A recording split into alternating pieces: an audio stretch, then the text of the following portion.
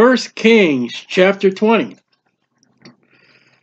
And Benhadad, the king of Syria, and it's wonder how Syria is back in our news again, but here Syria is an enemy of Israel, gathered all his hosts together.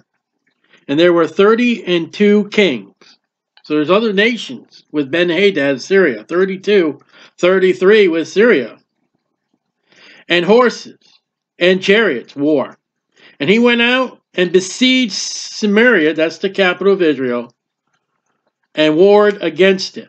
So here's these enemy troops that come up against Israel, the capital, and besieges. They surround the city. No one comes in and nobody goes out. And what you do is you would starve the city out as far as all the supplies would be gone. And he sent messengers to Ahab, king of Israel, the king of Israel, into the city, and said unto him, Thus saith Benhadad. So he sends some men in there. He goes, go find the king, go find Ahab. Here's the message. The silver and thy gold is mine. All right, deliver it up.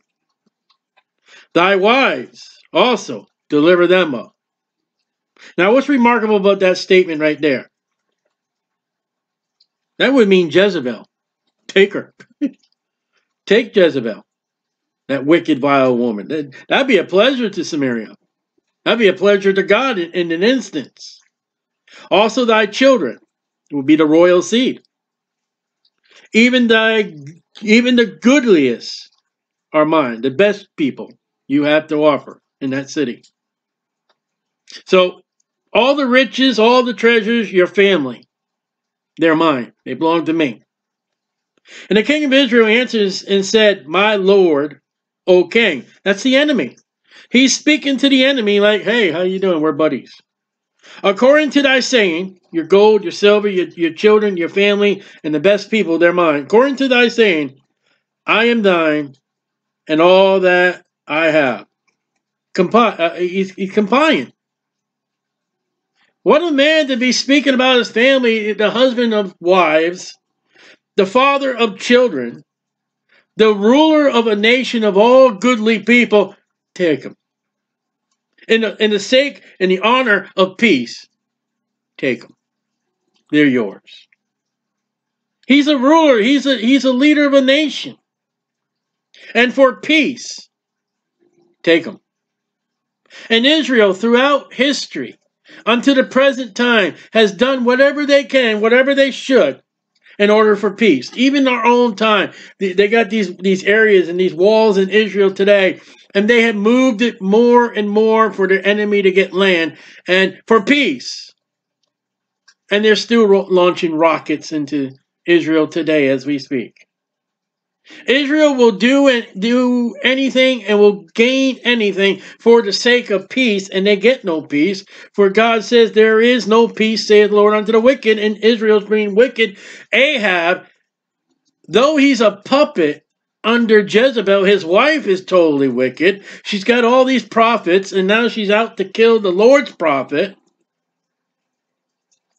I mean, what would you think if the man of your house, whether you be his wife or his father in the house, what if you thought, hey, people come to the door and said, well, here, take them. Well, is not that what Lot did? Where's those men that we may know them? Well, here's my daughters. It's not the same thing. Is that not the mark of a wicked man? Even though Lot is righteous, the Bible says just, that's not something you would do.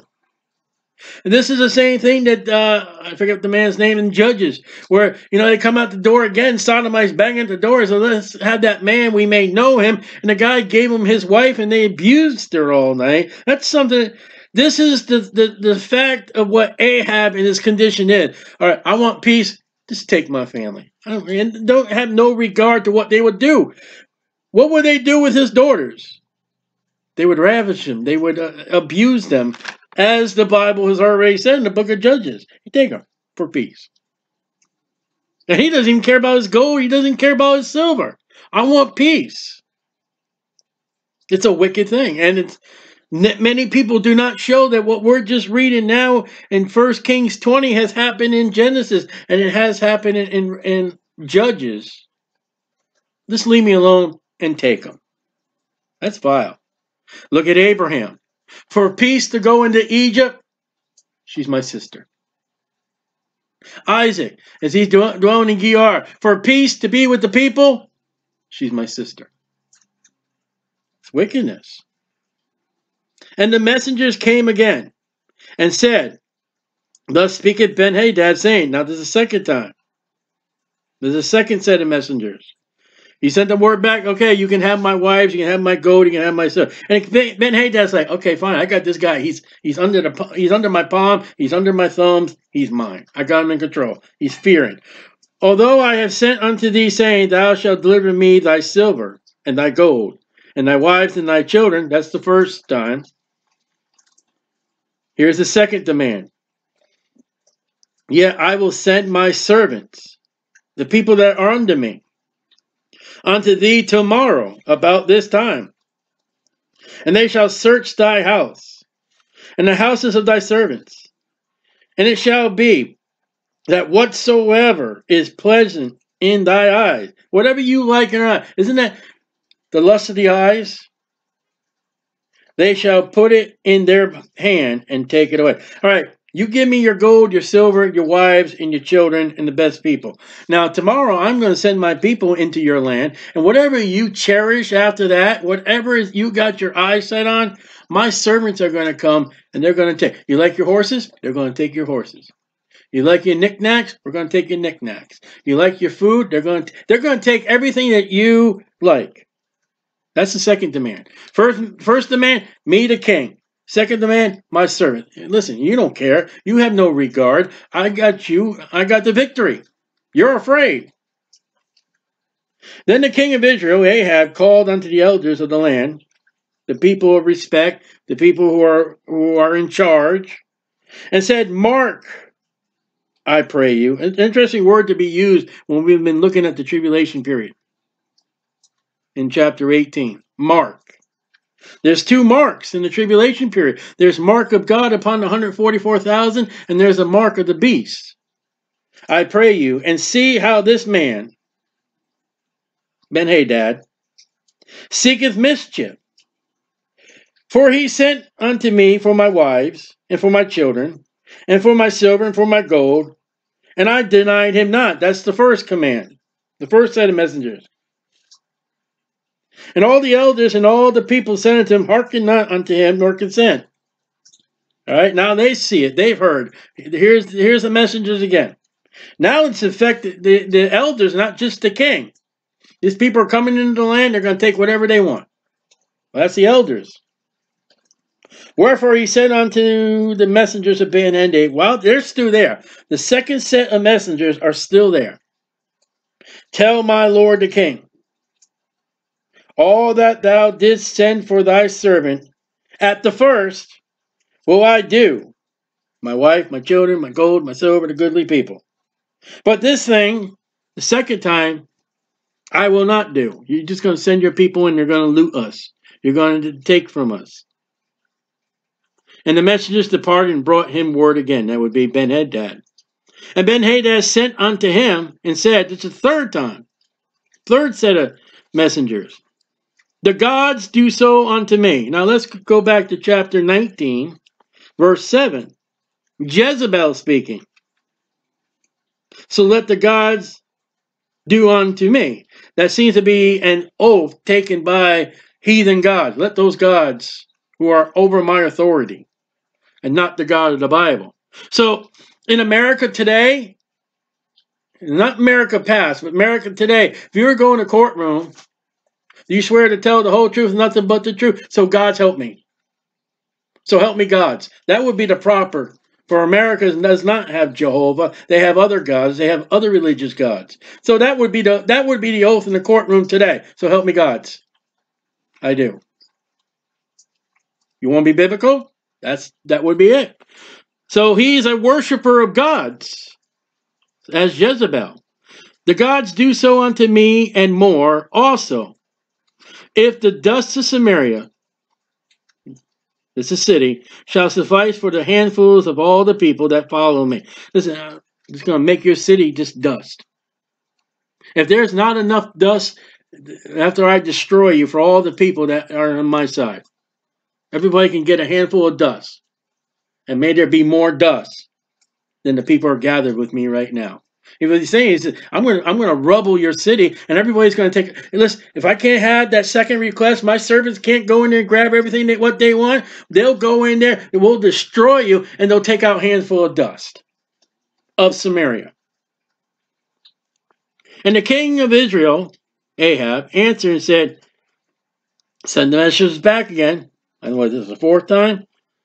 Tell him, Benhadad, let him not that girdeth, that's the first time that word shows up, girdeth, means put on.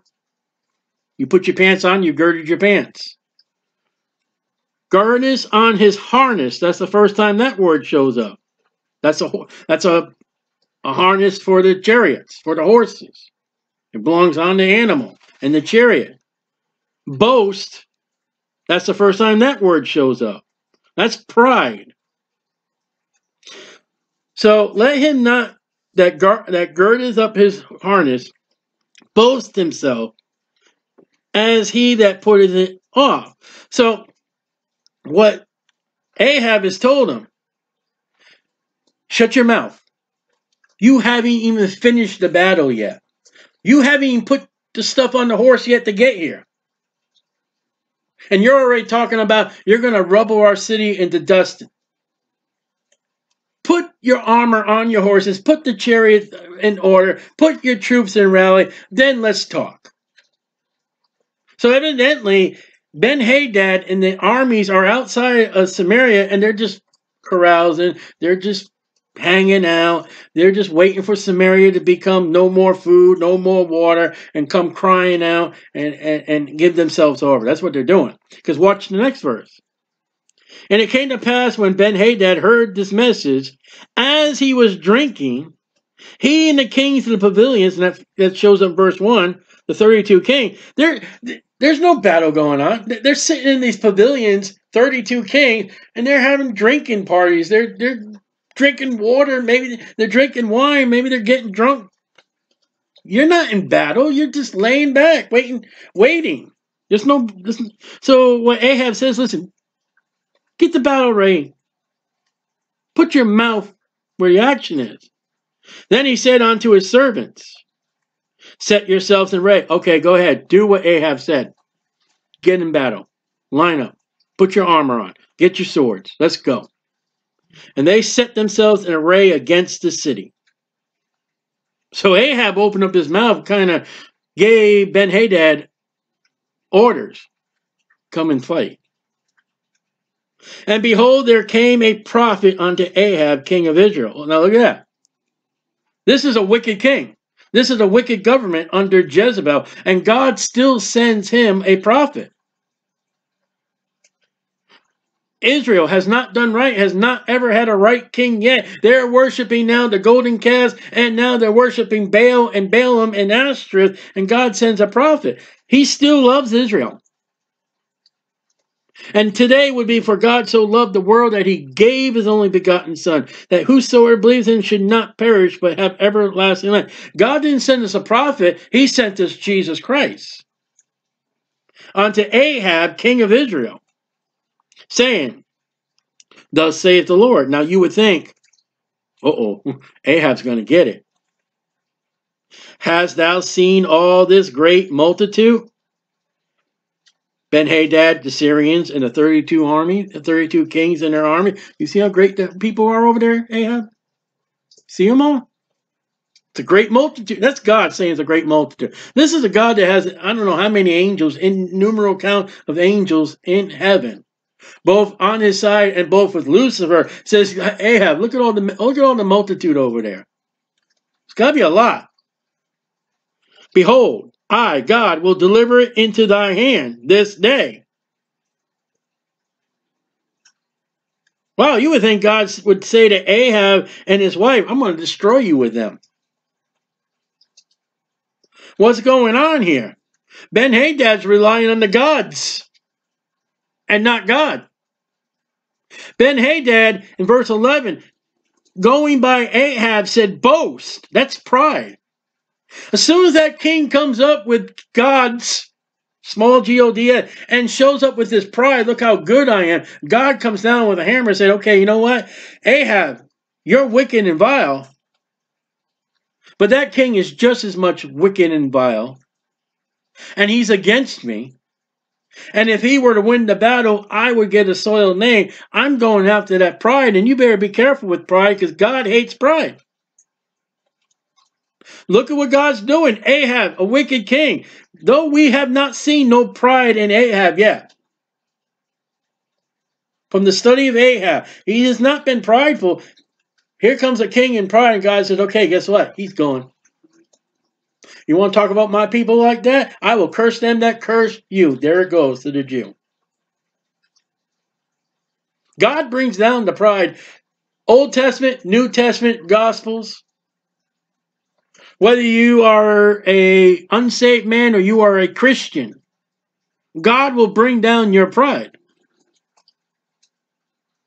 He says, this day, and thou shalt know that I am the Lord. Well, look at that. He's showing himself to Ahab. He's giving Ahab a chance. I'll prove to you I'm God. And Ahab said, by whom? Who is going to get this victory? God. Now that's a great question. All right, God comes up. He says, listen, I'm going to destroy that enemy this day, today. Ahab steps up and he says, not in pride, just, who? Who's going to do it, Lord? And he said, thus saith the Lord, even by the young men of the princes of the provinces. Now, the youth, young men, this is not elder men. This is not, dog-faced men that have been in the military and are strengthened and the elite of the elite. He says the young ones. The men are just fresh in the military. They've just signed up. They haven't got any experience. Those young men.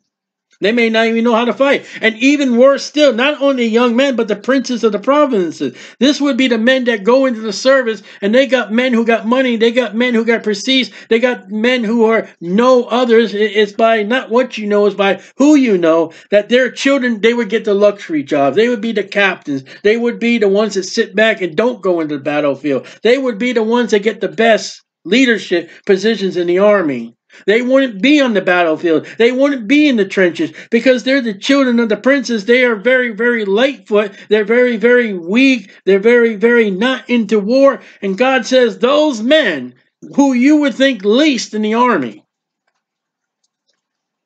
they're the ones going to get the victory. The one that is back of the line making the soup and making the sandwiches or whatever they make for the military. That guy that's got KP all the time, he doesn't fight, he's going to go in there and win. The one that sits behind the desk, never to see battle, because his father is the leader of this group of people and he's well known. That one that sits behind the desk is going to get out from that desk and he's going to conquer Benhadad. The very young, not the old. Then he said, all right, Ahab again, who shall order the battle? Now, Ahab has not disagreed. He is not going against God. Now, the next question is, well, Lord, okay, understand, youth, those are not, they're not the Navy SEALs. They're not the Rangers. They're just every commodore yeoman. Who's going to lead them? Who's going to be their captain? Who is going to bring them into the battle? And God answered, thou. You have. I'm going to lead you out before those people, and the victory is going to come. And we're going to stop there because we got the battle next, and we got other things that's going to happen. But let's stand right here. I think it's a good spot to happen. The battle is not. God sent the prophet, said that battle. Ahab, you're going to get the victory with me. Let's leave it like that.